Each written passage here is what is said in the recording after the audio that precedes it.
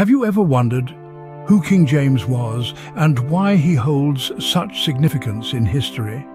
Born in the year 1566, this remarkable figure ascended to the Scottish throne as James VI at the tender age of just 13 months. This early ascension was precipitated by the abdication of his mother Mary, Queen of Scots. Yes, you heard it right.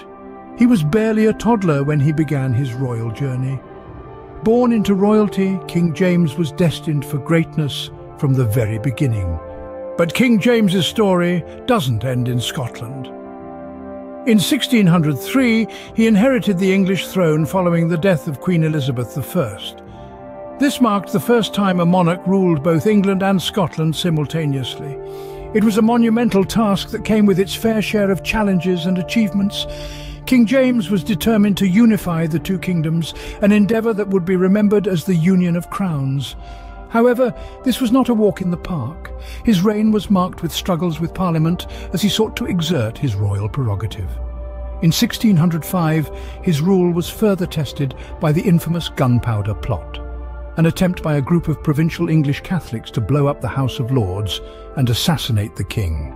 However, the plot was thwarted, and King James's rule prevailed. King James navigated treacherous political waters to maintain his rule over two kingdoms. One of King James's most enduring legacies, however, lies not in politics, but in religion. In a bold move, he commissioned the creation of a new English translation of the Bible in 1611. This wasn't just an act of faith, but a monumental endeavour that would forever change the course of the English-speaking world.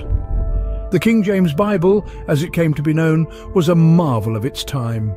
It opened up the scriptures to the common man, breaking down the barriers of language and literacy that had previously kept the Word of God out of reach for many. Its influence was far-reaching, shaping the course of English literature and language in ways that still resonate today. From the poetic verses of Psalms to the profound teachings of the Gospels, the King James Bible brought the Bible to life in the hearts and minds of the people. The King James Bible stands as a testament to his commitment to religious understanding and remains a cornerstone of English literature to this day. King James's rule, like all reigns, eventually came to an end. As the twilight of his reign descended, King James's health began to falter, culminating in his death in 1625.